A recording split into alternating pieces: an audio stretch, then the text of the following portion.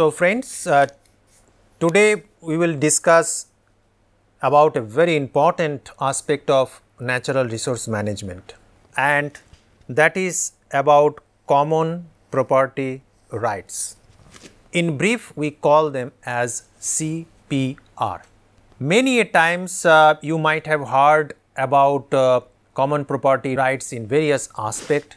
Today, I will try my best to explain you that how it is important in case of natural resource management. First of all, let us find out what is CPR, what is common property right, what do you understand by this terminology. Property right is a social relationship between a resource user and other potential users. So, with respect to a particular object, place or feature of the land, means that in one community, in one particular location, it is the relationship between, suppose, a resource like water, a pond. Now, a pond is a resource for a village.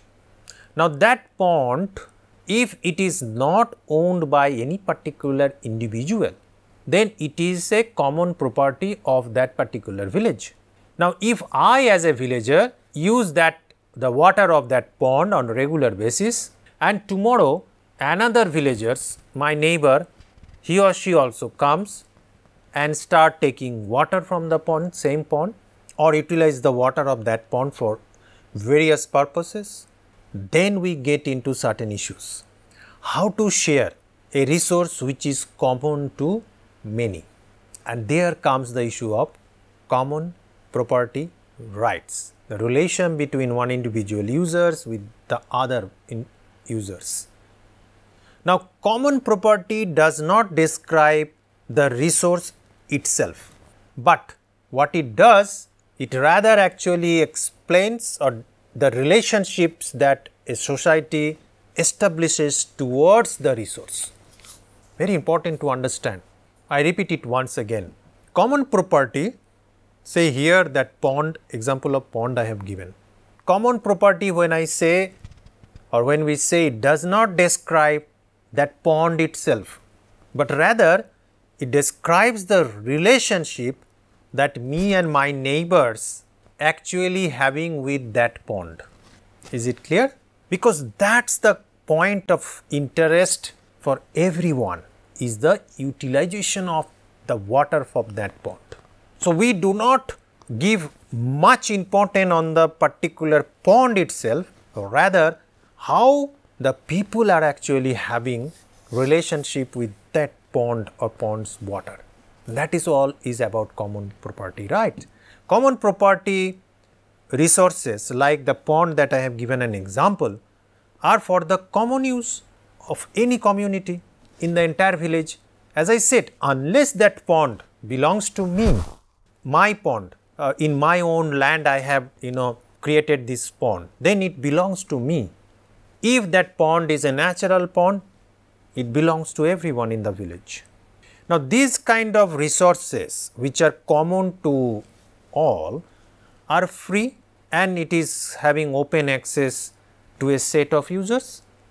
When I say set of users, probably that particular village. Certainly, if some people come from another village, there will be some other kind of dynamics and issue, right. So, kind of a area or jurisdiction based kind of ownership. Now, these kind of resources are owned, exploited or managed by any identifiable community. Like suppose in a village, as I said, that from other village if somebody comes, they may not easily use that pond water, because it is within the jurisdiction of that village. So, the village panchayat will have a say on that common property. Here we are talking about the pond and pond's water. So, that particular village where I stay along with my neighbors, we will have a kind of a ownership to that pond, which does not belong to me or any other neighbor directly, but it belongs to our village.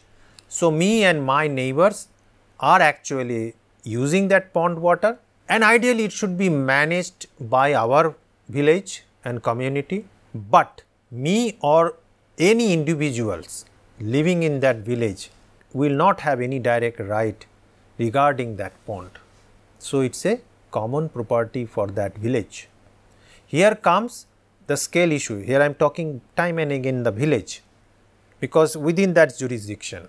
Next, when we say common property in the paradigm of natural resources, it could be resources like river, rivulets, irrigation channel, drainage channel, canals, ponds, tanks, etc., etc. It could be also a wasteland, a pasture land for cattle grazing, a forest, a woodland, unclassified government forest. So, this could be also a common property of that village where I stay along with my neighbors. Okay?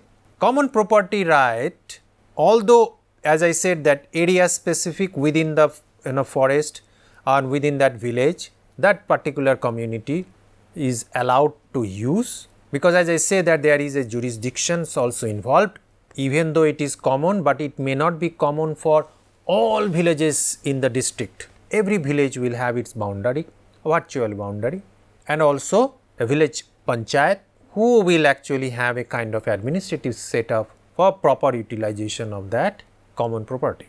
In case of forest land, the products of suppose reserve forest, they are not accessible to the community. So, in my village, within my village, if I have a protected forest by my state government, then that particular forest, even though it is within my village, I will not have access, because that is protected. Government has its ownership on that, and making use of special permission to access this kind of forest, to have forest products, that does not come under the common property right. You do not have straight common properties right CPR to such kind of resources which are under the protection of government. But in case of protected forest, collection of wood, leaves, grazing of cattle, most of the times are being allowed for the common people, for the people who are community residing at that village.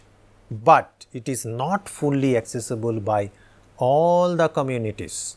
So, there is certain kind of administrative policies exist for those resources which within my village, but under the ownership of government. All right. So, it is not a straightaway kind of access like the pond case that I have told. And also it is often found that it could be very costly to exclude individual from using the resources through physical barriers or any legal actions, because the forest that which is under the government protection, and if you being a community on that particular village, you say to the government that I want to use it because I need it for my survival, at times it could be a costly affair. You may have to go for legal actions, or maybe you can go and collect wood and leaves without the knowledge of government, but that can go into some kind of legal actions, could become a issue of law and order. So, the benefits consumed by any individual for using resources such as this kind of forest, from the benefits which are available to others, can bring you into some kind of problem. So, it is important to know that how much right and how much accessibility you have to those resources which is within your area, but not common to all. Probably it is protected and protected for certain regions by the government. So, property rights, which are the rights and duties in case of utilizing a particular resource. As I said, in this case the example of pond, that is my common property, and me and my other neighbors of my village can use that for appropriate purposes. So, property rules, which are the rules under which those property rights are exercised. Okay. So, property rules are the rules under which those property rights are exercised very clearly. Means you just cannot claim your right on certain property or resources, natural resources available within your village or within your community. So, there has to be a clarity about the access to that particular resources. All right. Now, I will discuss little bit more into different type of property and how actually those work in the paradigm of common property right of NRM. Open access one, like the example of pond that I have given. No one has a legal right to exclude anyone else from using a resource in an area. So, that we call open access. The example that I have given, that common pond. So, no one can stop me or my fellow neighbor to utilize that common pond and its water, open access. But remember, if that pond is for some reason is located within a protected forest, then we cannot just have access just like that. This is what is the difference, slight difference between open access and access with permission. Now, common property denotes a situation where members of a clearly defined group have the legal ability to exclude others to be able to use that particular resource. Okay? So, even though it is a common property, but it is common to a community, a specific community. Mostly this kind of cases will actually occur in areas which are dominated by local inhabitants, tribal community. So, they have right to certain natural resources and they can actually stop using that particular resources by showing certain legal document or legal cases. So, even though common, but not common for all. Private property, it is a very straightforward case, means you have created, you have purchased, you own it. So, it assigns the property to a identifiable individuals. Say this wristwatch that I am wearing, this is purchased by me, it is my wristwatch. So, I have the full right on this wristwatch. Yes, what I do with that, that is my choice. I can transfer this right to my son or my friend, I can give as a gift to them. So, I transfer the right of associated with my wristwatch to my son or to my friend. That is possible, because I own this, I can transfer also the right to others, or certainly I can deny someone to use my wristwatch. This is my wristwatch. So, private property, it assigns property to a identifiable individuals, like in this case me, which guarantees them to control of access and the rights to socially acceptable uses. Socially acceptable uses. Why this word is said? Suppose this wristwatch, if I give it to someone, he or she can use it, there is no issue. Probably I can at the max can give a letter also stating that this so-called model watch has been given as a gift to these individuals. So, I transfer the right, but if I do not do that and somebody uses my wristwatch without my permission, that is not socially acceptable, and we know that then what we call in that case, if somebody takes my watch without taking my permission, right? State property, which is owned by citizens of a political entity, the state, who in turn invest kind of rule making authority or a public agency department, and they will take care of that state property, and citizens will have the right to use that particular resource, but remaining within the rules that is established by that regulating agency. All right. So, suppose a forest within my village, and that forest is a protected forest, It is under state government. So, the state Ministry of Forest and Environment probably, or some other state department will take care of that resource. And if I want to access that forest or forest product, then definitely I need to seek permission from that particular department or agency to whom the state has given the right to decide whom to give access and whom to not. So, this is how the the right associated with a natural resource, or so for that matter any resource, takes place. Now, common property right categories. There are different types of categories under common property right. Now, how they are actually decided, how they are actually formulated, these different CPR categories. Now, one is on the basis of resource characteristics, the resource that we are talking about: size of the resource, boundary, low level of mobility, possibility of storage, of benefits from the resource, predictability, so and so forth. Means all the characters associated with that particular resource that will decide also the category of CPR.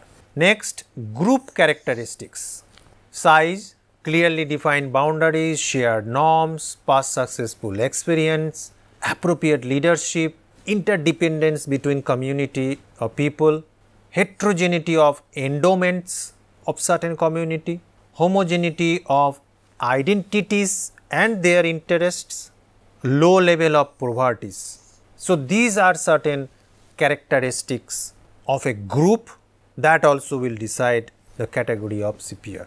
External environment like low cost or adaptable technology which are being used by the people for their suppose utilization of various natural resources for generating livelihood. So, what kind of low cost technology, adaptable technology that is coming from outside the village, low levels of articulation with external markets, means your products which ultimately from your village need to go to the market, right? Then only we can fetch some profit and then our livelihood is ensured. Supportive mechanisms, non-interfering state or state departments, nested enterprises. These are certain external environment, means outside your village, which can actually also influence and decides the different CPR categories. Institutional arrangement. Various rules, it could be either established by state department or village level also institution, rules for to access to particular resources, rules which can easily be enforced in a particular area, then availability of low cost adjudications, accountability of monitors to users. This is also important. So, who are actually accountable for the utilization of the resources. Suppose in my village, as I said, that I have a forest that is protected, state government is in charge. Suppose in my village, if I have a natural resource like petroleum under the ground, now there has to be some kind of regulation, accountability, monitoring of those resources, how they are being extracted from the ecosystem of my village and being utilized for the betterment of society. Now, that things is kind of a institutional arrangements, and that also will decide what type of common property right that me and my neighbors in the village would be entitled to. Okay. Now, friends, common property regime is actually a very sensitive aspect. The right to any resources, natural resources, is a very sensible aspect, and how to deal with that is important to manage that particular resources for the benefit of the larger society. Common property regime is often used to refer a property rights arrangement, and in which a group of resource users, in case that pond, me and my neighbors, we will share the rights and also duties towards the resource and its management. Who will take care? Otherwise, what will happen that we will end up with tragedy of common. Okay? We will discuss about this later. So, unless that particular pond which is having access to all, but there has to be someone, some group who will share the rights as well as the duties to manage that particular pond, or otherwise that pond one day will be destroyed, and that will be a tragedy for common.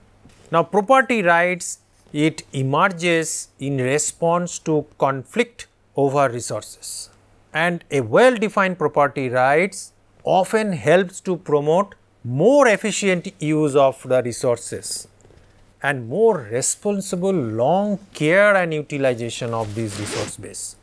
I would go one step further and would say that a appropriate property right regime, it can actually decides the peaceful state of a particular area, the development, overall development, and most importantly, the happiness of the community. So, friends, handling property rights in a proper manner is critical for natural resource management. The property rights can be clearly specified and exclusive to members of the user group. Suppose the pond that I have talked about, we can form a water user group for that particular pond that just me and my neighbors we are accessing. So, we can develop a water user group who will have the rights and also the duties towards the pond, and that will ensure the sustainability of that natural resource and long time uses of a particular resource for the betterment of that particular society. So, property rights can be clearly specified and exclusive to the members of the user group, and they secure if they receive appropriate legal support from the government. So, this thing has to be also supported by the government. So, if you form a water user group, certainly your local panchayat, means the bottom level administrative unit, political institutions, they will have also a kind of a responsibility to give certain kind of power to this water user group to maintain and manage a particular water resource, in this case as I said that a pond. All right. So, I think that the right to common property and its proper management is very, very critical for common property right as well as its role in natural resource management. Now, CPR, what are the advantages it has?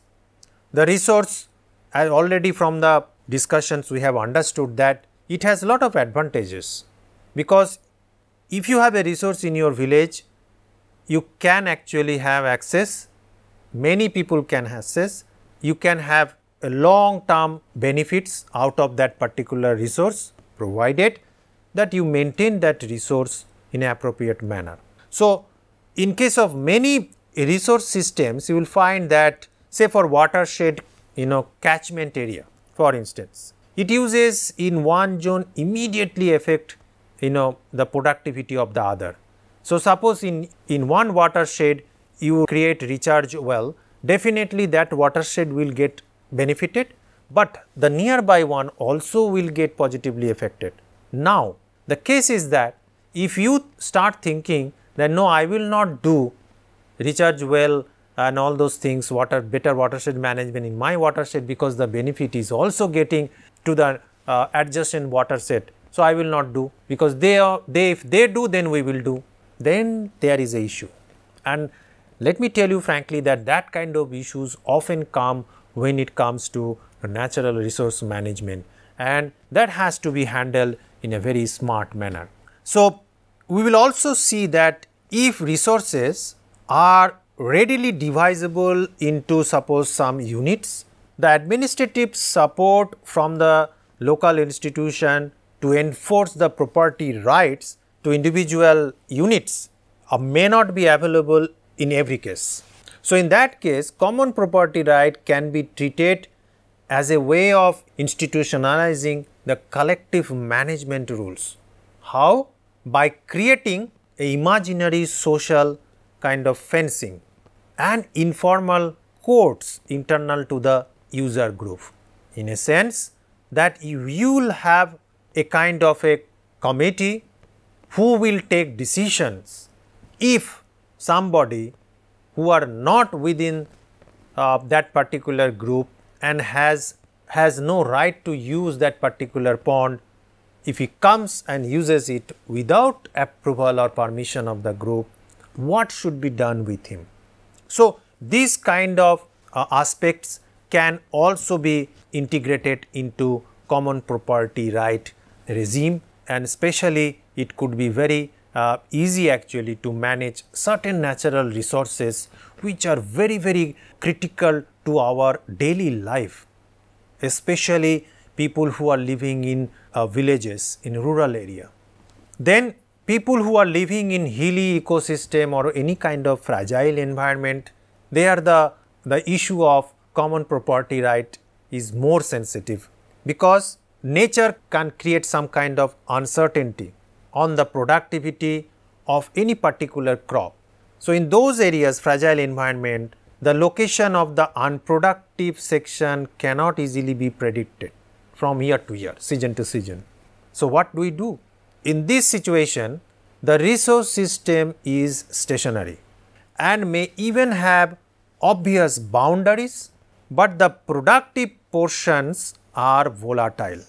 And in such resource systems, the resource users may well prefer to share the entire area and decide together where to concentrate uses at a particular time, and thus you actually share the risk associated in that particular area with that particular resources, and also along with sharing the risk you also share the benefits. So, in a sense that in fragile environment it is beneficial that if you work as a group, because you can divide the risk or you can distribute the risk, because when the entire risk, suppose there is a risk involved of 50,000 rupees if the particular crop is lost, then if that risk is divided among 100 people, 5,000 per person or per family, which is manageable perhaps. And also, but remember, when you share the risk, if from 50,000 investment 1 lakh rupees comes out, means 50,000 benefit, then also you will share that benefit 500 rupees each among 100 stakeholder or 100 household. Clear? So, in order to optimize the productivity of a unit of a land, owners of individual unit may want to guarantee that owners of the adjacent unit also make compatible and complementary uses of their unit. Because in Indian case, you have suppose a land here, immediately adjacent there is a land, and that may belong to another user group. Here user group 1 and here user group 2. Now, any good thing that you do here, certainly that impact will be good for this unit also.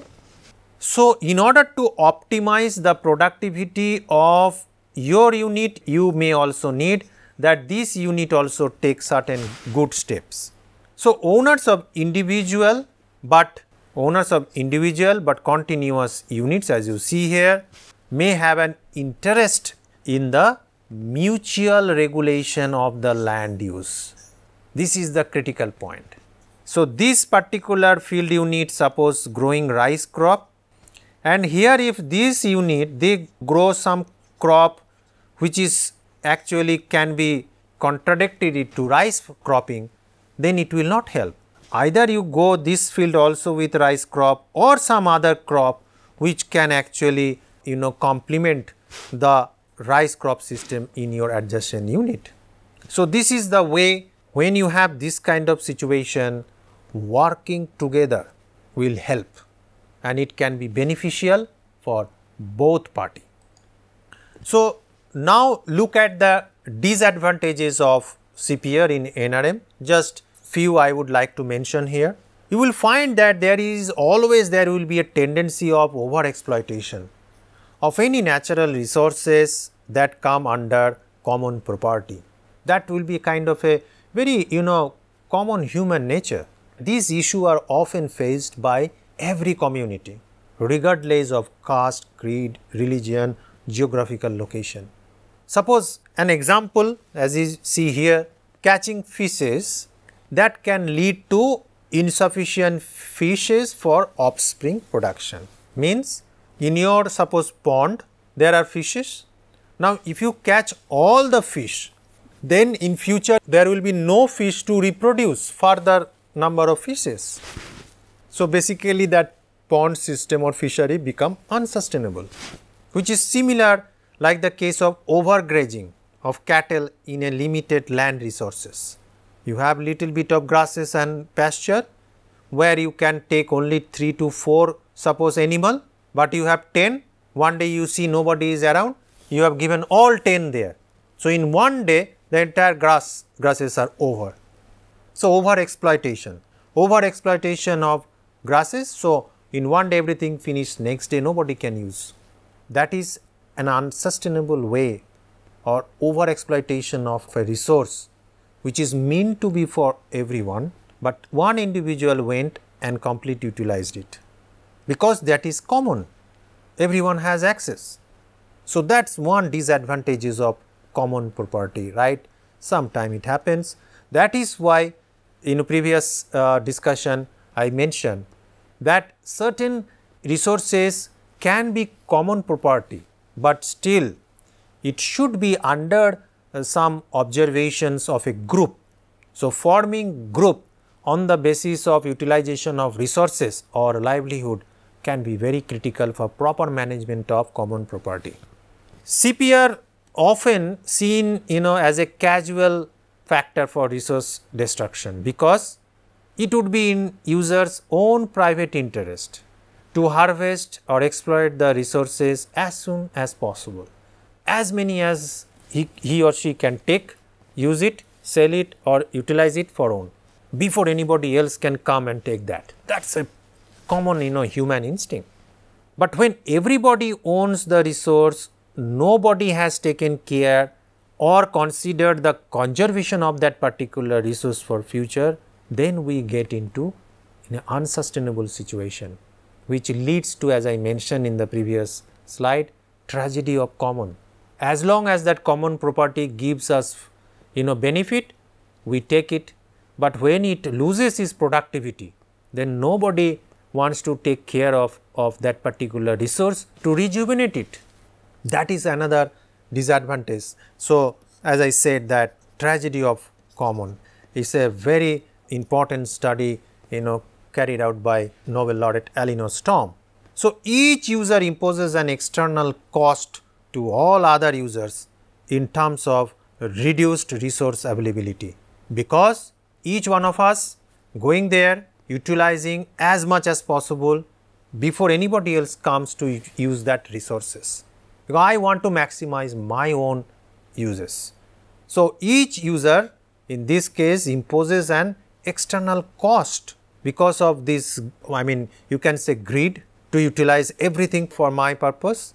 So, you put actually external cost to all other users who could have used that particular resource if you would not have taken everything.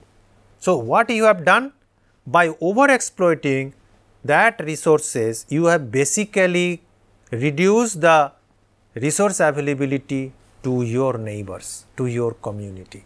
This is another disadvantages of common property right or common property.